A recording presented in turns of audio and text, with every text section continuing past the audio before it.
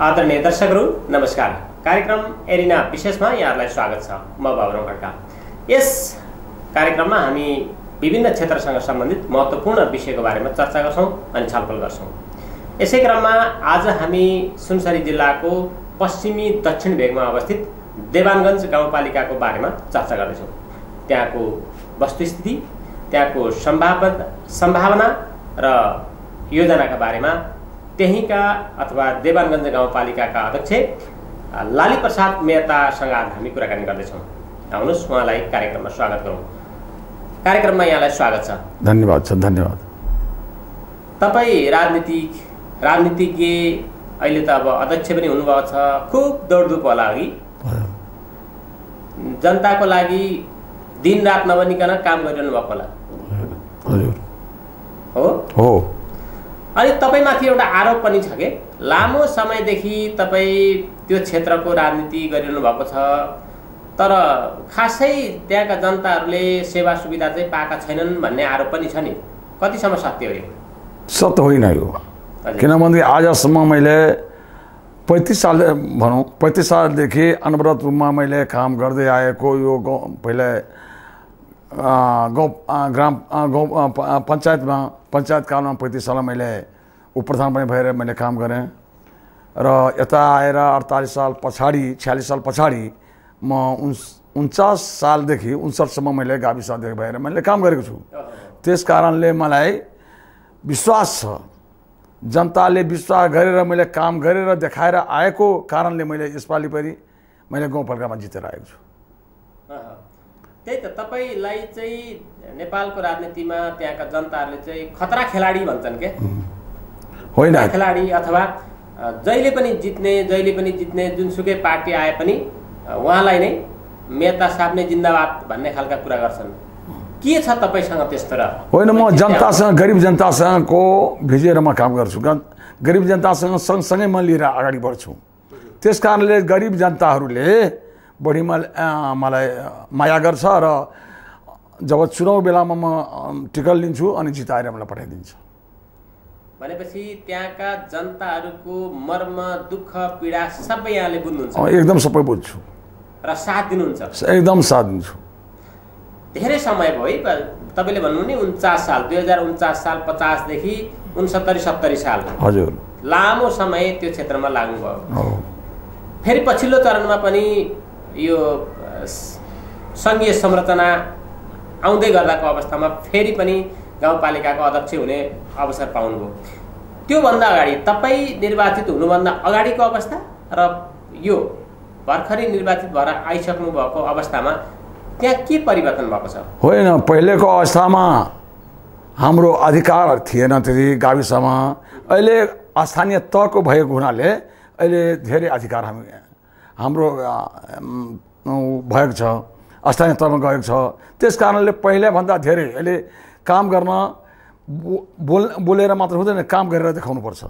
जस्तै हाम्रो क्षेत्रमा तपाईँको सीमावर्ती क्षेत्र हो, त्यहाँ जनताले के चाहियो भनेदेखि त्यहाँ किसानलाई बढी सेवा गराइदिनु पर्यो।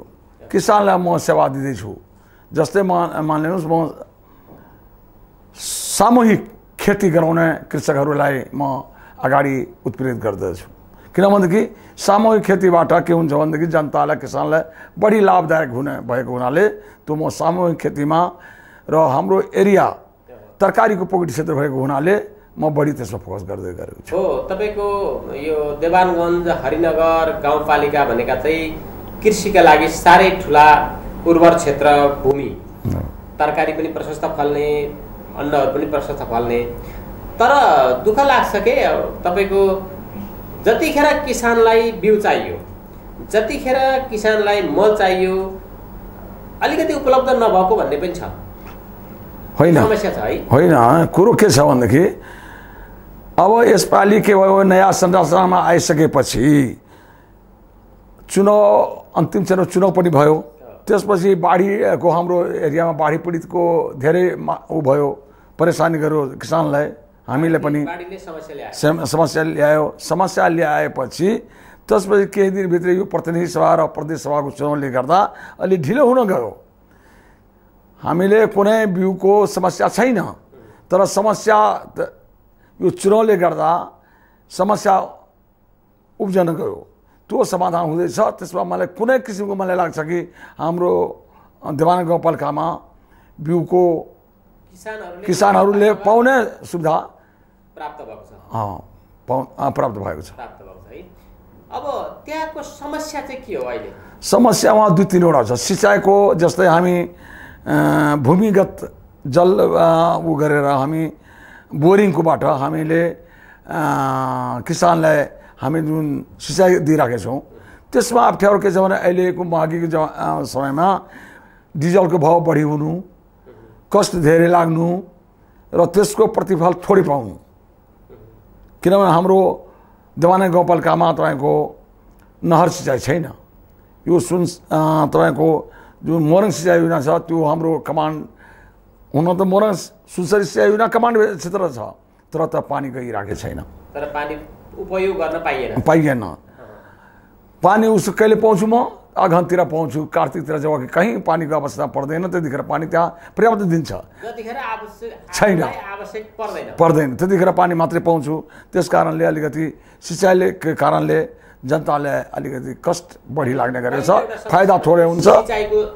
पानीको अभाव छ। अनि त्यसपछि अर्को हामी त्यहाँ उतातिर एउटा के आपत छ भनेदेखि बोर्डर सीमावर्ती क्षेत्रमा छौँ, पारीबाट बदमासहरू आएर चोरी गर्न गरेको छ, हाम्रो पशु चोरेर इन्डियातिर लग्छ, गाईबस्तु चोरेर इन्डियातिर लग्छ। त्यो एउटा सबभन्दा रोग त्यो हो। अहिले समस्या सबभन्दा जटिल समस्या हामी सीमावर्ती क्षेत्र भएको हुनाले पारीबाट आएर गुन्डाहरू चोरहरू आएर हाम्रो यताबाटको गाई भैँसी खोलेर इन्डिया लिएर जान्छ। त्यहाँ त सशस्त्रको क्याम्प पनि छ नि हैन? कायम भए पनि उहाँले राम्रो ड्युटी गरिराख्नु, तर बोर्डर त खुला छ, हाम्रो बोर्डर त हाम्रो खुला छ। अब चोरले त विभिन्न उपाय हुन्छ, उसको स्याडी पनि घुमिराखेको हुन्छ। त्यस कारणले अहिले सशस्त्र प्रहरी कतातिर गएको छ, अब कसरी लिएर जान त्यो उहाँहरूको नै एउटा अर्को समस्या छ। अर्को समस्या के छ भनेदेखि बाटोघाटोको हाम्रो पक्की पिच त छैन। एउटा अहिले भर्खर म तपाईँलाई के भन्छु भनेदेखि यो त्यो क्षेत्रबाट हाम्रो सांसद सीताराम मेहता जितेपछि त्यहाँ इनरवादेखि कुवाखोई बोर्डरसम्म पिच जुन अवधारणा ल्याइयो त्यो पुरा भइसकेको छ। दोस्रो तपाईँलाई सीताराम मेहताले सांसदले 2टा सीमाबाट जोडिएको 2टा बाटो पिचको उहाँले राष्ट्रिय योजनामा उसले पार्नु भएछ। एउटा साहबगञ्जबाट हाइवेमा जोड्ने साहबगञ्ज रासी देवानगञ्ज रासी पुरानो साहबगञ्ज देवान रासी गौतमपुर हुँदै बबिया हुँदै हाइवेमा जोडिएको छ इन्डरमा। अर्को तपाईँको 5औं सिमरबाट पनि 5औं सिमर कप्तानगञ्ज 5औं सिमर कप्तान भएर हर्नेरा मधरसाही हुँदै नरसिंह भएर त्यो हाइवेमा जोडिएको छ। तपाईँहरूको त्यो गाउँपालिका भित्र पनि अब पिच गरेका बाटाहरू कतिका छन्? पिच गरेको बाटो छैन, एउटा बाटो मात्रै छ, मूल बाटो छ, इनरबाट कवाखोईसम्म बाटो छ। यसपालि हामीले के गरेको छौँ, गाउँपालिकाबाट सीमावर्ती को पैसा रकमबाट एउटा पिच गराएको छु 250 मिटर। आउने बाटोको लागि आउने बजेट त सबै कता कता गएछ नि त होइन? यसपालि त मैले अगाडि यहाँले भने नि यो अगाडिको जुन बजेटहरू आउँथ्यो बाटोको लागि पिच गर्ने बाटो ती सबै कहाँ पुगे? होइन, हामीले जितेर आएपछि जुन बजेट आयो नि त्यो बजेट हामी पिचमा गरेको छैन। 1,70,00,000 रुपियाँ मैले बाटो पिचमा मैले छुट्याएको थिएँ। टेन्डर भइसकेको छ 2.5 करोडको र 84 लाखको। 1 करोडमा 84 लाखमा घटेर आयो र 3.5 करोडबाट घटेर 2.5 करोड जस्तोमा त्यो 2टा टेन्डर भएको छ। तर अहिले काम सुरु भएको छैन, काम सुरु हुन्छ, टेन्डर पास भइसकेको छ। भनेपछि अबको केही समय पछाडि हरेक तपाईँका गाउँपालिकाका हरेक ठाउँमा चाहिँ पक्की बाटाहरू हुने भयो। हाम्रो गाउँपालिका 7 वडा छ, 7 वार्डमा यसपालि हाम्रो पक्की बाटो सुरु हुन्छ। म विश्वास तपाईँले दिलाउँछु 1 किलोमिटर कुनै सङ्ख्या छैन, 1 किलोमिटर हुन्छ नभए 2 किलोमिटरसम्म हामी यसैपालि गर्छौँ, पक्की बाटो बनाउँछु। यो यहाँले वचनबद्धता मेरो टेलिभिजन मार्फत एकदम वचन बाध्यता छ। मानिसहरुलाई यो म जनतालाई भन्न चाहन्छु, विश्वास दिलाउन चाहन्छु, 1 किलोमिटरको म ग्यारेन्टी लिन्छु। ग्यारेन्टीमा भन्छु 1 किलोमिटर त पक्कै बाटो बनाउँछु। म 2 किलोमिटर बनाउन सक्छु, तर 1 किलोको म तपाईलाई प्रतिबद्धता जाहेर गर्छु, किनभने डिपिआर गराइसकेको छु। मैले 35 किलोमिटर डिपिआर हाम्रो भइसकेको छ। डिपिआर गराउनु पर्दैन। त्यस कारणले हाम्रो यसपालि बजेट मैले छुट्याएको छु। 1 करोड प्रत्येक वार्डलाई सरदर हिसाबले मैले उसले सिलिङ छुट्याइदिएको छु। 1 करोडको त्यसलाई एकदम राम्रोसँग प्रयोग गर्ने हो भने त काम त धेरै हुन्छ नि। हुन्छ धेरै हुन्छ। अब भने चाहिँ जनताले हो अब संघीय संरचना आयो, अब चाहिँ हामीले खोजेको, हामीले चाहना गरेको आवश्यकताहरू पूरा हुने भयो भन्ने महसुस गर्ने भयो। एकदम पक्का विश्वास है। यो अहिलेको वर्तमान जुन संरचना छ, सरकारको जुन नीति छ, यो देशलाई समृद्ध बनाउनु छ, त्यसमा मेरो एकदम पूर्ण समर्थन र जोडदार साथमा यो देशलाई जुन समृद्धिको कुरामा उठाउँदैछ हाम्रो सरकारले।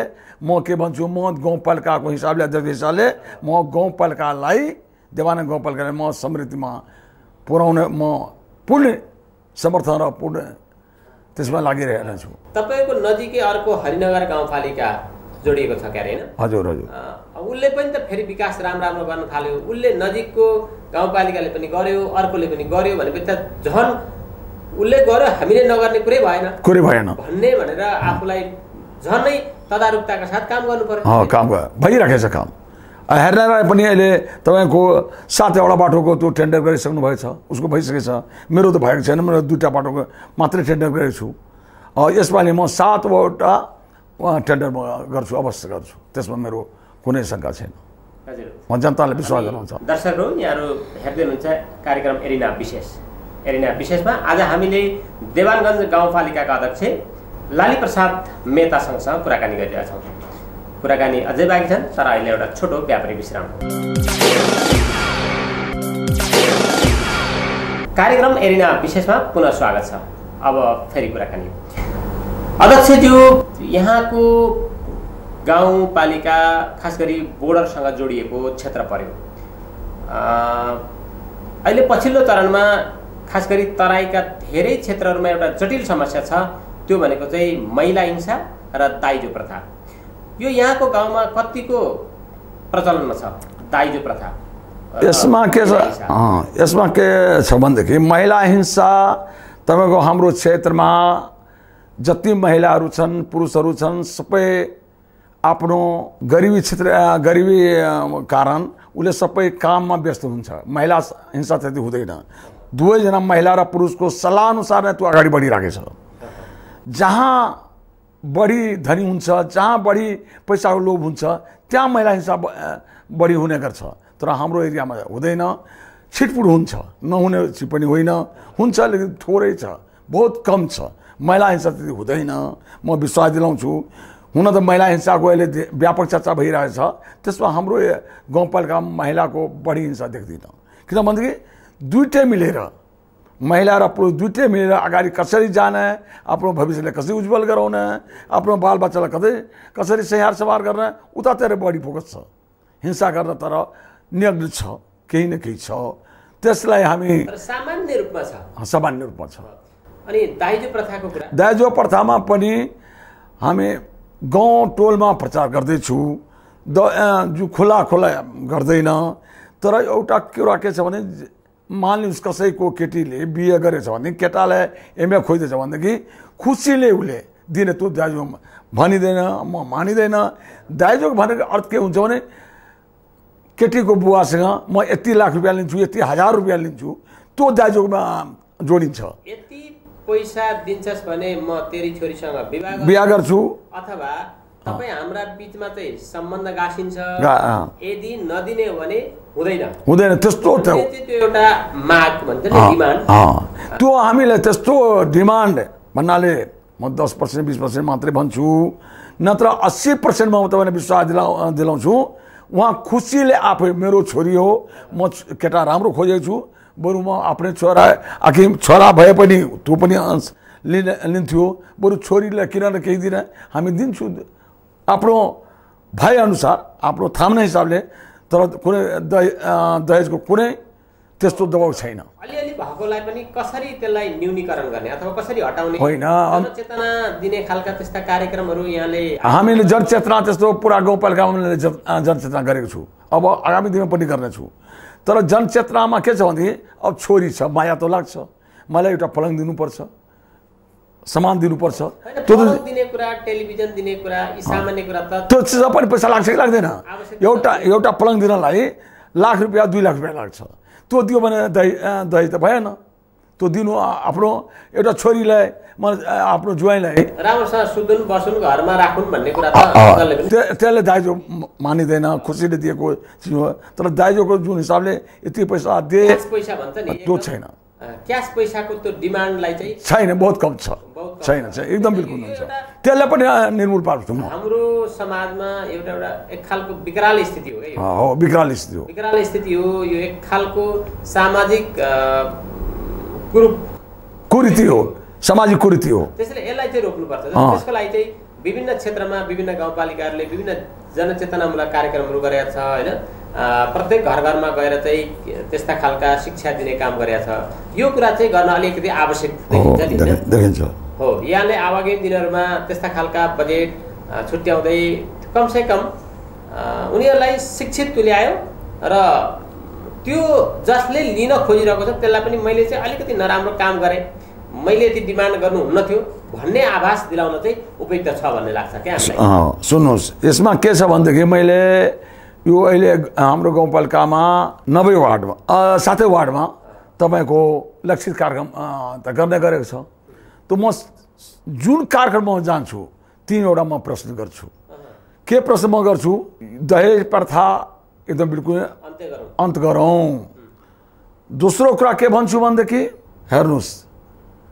मानव विज्ञान कुरामा तपाईहरु सतर्क रहनुस् उमेर पुगेको 20 वर्ष उमेर पुगेको मात्र शादी बिहा गरौँ यो मेरो प्रत्येक वार्डमा प्रत्येक फंक्सनमा म यो कुरा उठाउने गर्छु प्रत्येक मिटिङमा यो कुरा म उठाइराखेको छु तपाई त घुमिरहनु हुन्छ हैन कम से कम यो खालका वचनबद्धता अध्यक्षज्यूले पनि यसो भन्नु भएको छ अथवा तपाईले त्यस्ता खालका विवाह गर्दै गरेको अवस्थामा पनि त भेटाउनु भएको छ त्यसमा पनि त सचेत गर्नु भएको छ अत्यन्त राम्रो काम हो यो राम्रो काम हो अब नि तपाईहरुको गाउँपालिकामा शिक्षाको अवस्था कस्तो छ शिक्षाको अवस्थामा के छ भन्दाखेरि शिक्षा अवस्था के भन्ने गरिन्छ भने स्कुल छन् विद्यार्थी फाटाफुट्टा छन् शिक्षक हुँदैनन् अनि सुन्नुस् यहाँ शिक्षा लागि केही बाटो घाटो शिक्षा भन्ने हो भनेदेखि शिक्षामा भन्ने हो भनेदेखि शिक्षाको अवस्था अरु गाउँपालिका भन्दा मेरो गाउँपालिकामा ठिकै छ किन ठिकै छ भन्दै म भन्छु भनेदेखि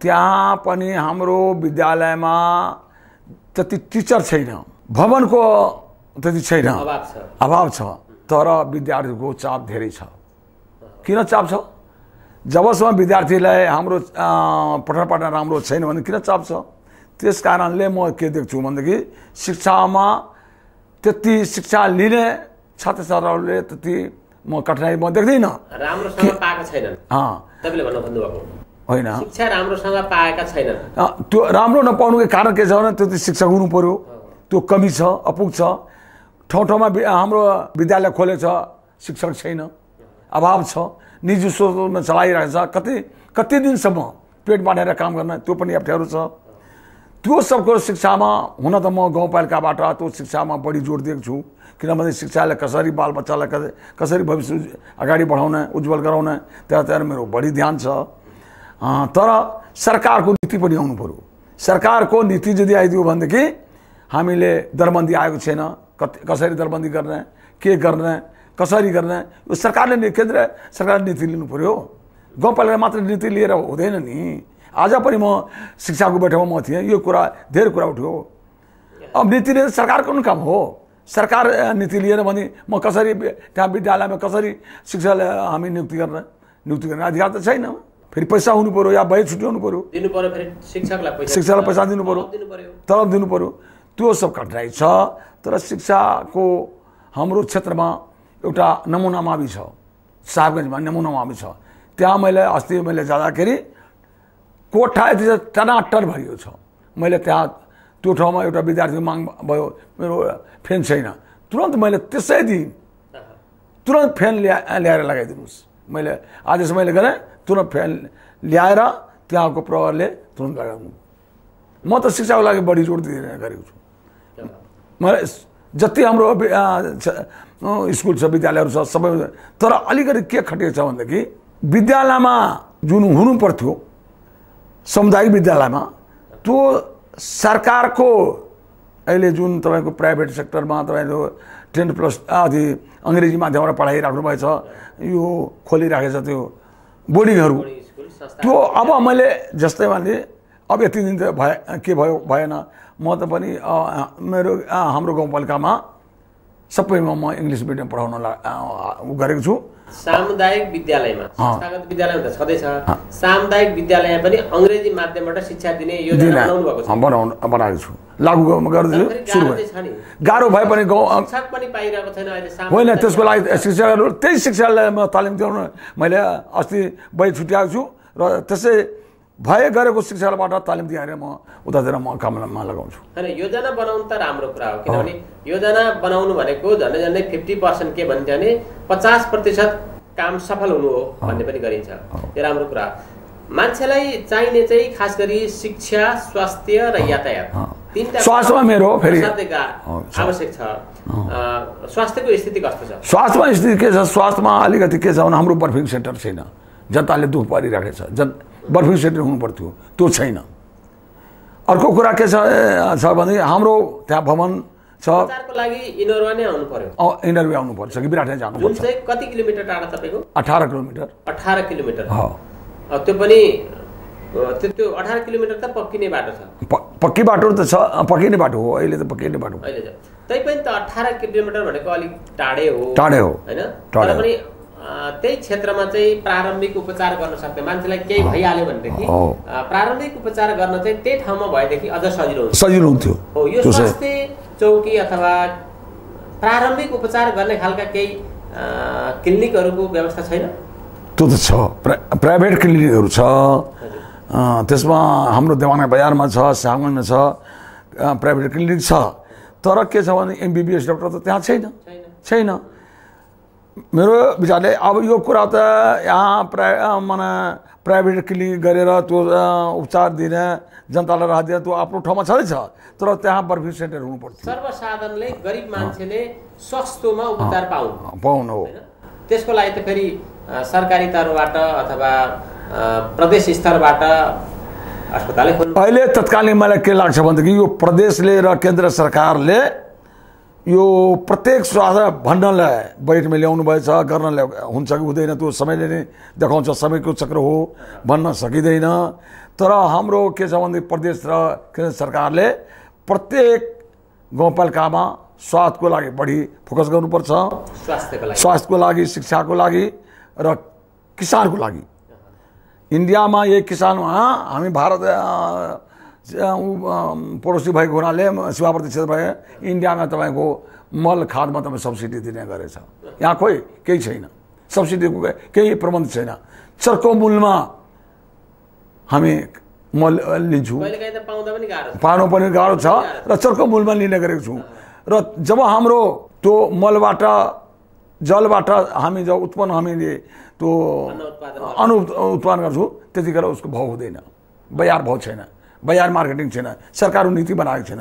यो सब कुरामा किसानको लागि म त के भन्छु, म निवेदन गर्न चाहन्छु, प्रदेश सरकार होस् चाहे केन्द्रीय सरकार होस्, किसानको लागि उसलाई केही न केही राहत दिनको लागि त्यस्तो योजना ल्याउनुपर्छ। त्यो योजना अहिलेसम्म न प्रदेश ल्याएको छ न केन्द्र ल्याएको छ। किनभनेदेखि खालि किसान यो के भन्छ भने किसान प्रदेश हो, किसान देश हो भन्नलाई त भन्छन्, तर गर्नमा अहिलेसम्म म कृषिमा म चाहे केन्द्र सरकार होस् चाहे प्रदेश सरकार त भर्खरै आउनु भएको छ, अहिले त्यति प्रभावकारी कुनै हाम्रो ठोस योजना ल्याएको छैन। अब हामी कार्यक्रमको अन्तिममा छौँ। अब यहाँले योजना, भावी योजना चाहिँ के बनाउनु भएको छ? भावी योजना हेर्नुहोस्, मैले 10 गते नीति कार्यक्रम प्रवेश गरेको छु, नीति कार्यक्रम मैले ल्याएको छु हिजै। त्यसमा मैले अब 17 गते हामी नीति कार्यक्रम पास गराउँछु।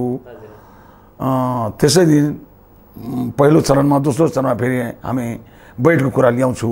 अब बजेटको कुरा 2-4 दिन 5 दिन लाग्छ, त्यसपछि पास गराउँछु। यही हो हाम्रो अहिलेसम्म 31 करोड 59 लाखको हामी हाराहारीमा त्यो ल्याएको छु। बजेट 31 करोड 59 लाखसम्मको हाराहारीमा बजेट ल्याएको छु। अब त्यो छलफलको विषयमा छलफलको क्रममा म अगाडि बढिरहेको छु। पहिला नीति कार्यक्रम भइजाओस्, त्यसपछि बजेटको कुरा हामी अगाडि बढाउँछु। अर्को वर्ष हामीले लगभग 8-9 महिना पछाडि 1 वर्ष पछाडि फेरि हामी यसरी कुराकानी गर्दाखेरि त्यतिखेर चाहिँ अहिलेको तुलनामा धेरै प्रगति भएको, धेरै विकास भएको हामीले सुन्न पाउँछौँ। एकदम गञ्जवासीहरूले धेरै प्रगति गरेका अथवा त्यहाँका बासिन्दाले धेरै सुविधा पाएको हामी फेरि यही कुराकानी एकदम ठिक भन्नुहुन्छ। किनभनेदेखि अब बाढी पीडितबाट हामी मुक्ति पायौँ। अब आगामी दिन के हुन्छ, हामीले विपद व्यवस्थापनको कुरा म गर्दैछु। हाम्रो 15 गते पनि जिल्ला प्रशासन त्यो बैठक हुँदैछ। बाढी विपद व्यवस्थापनका लागि म पूर्व तयारी म गर्दैछु।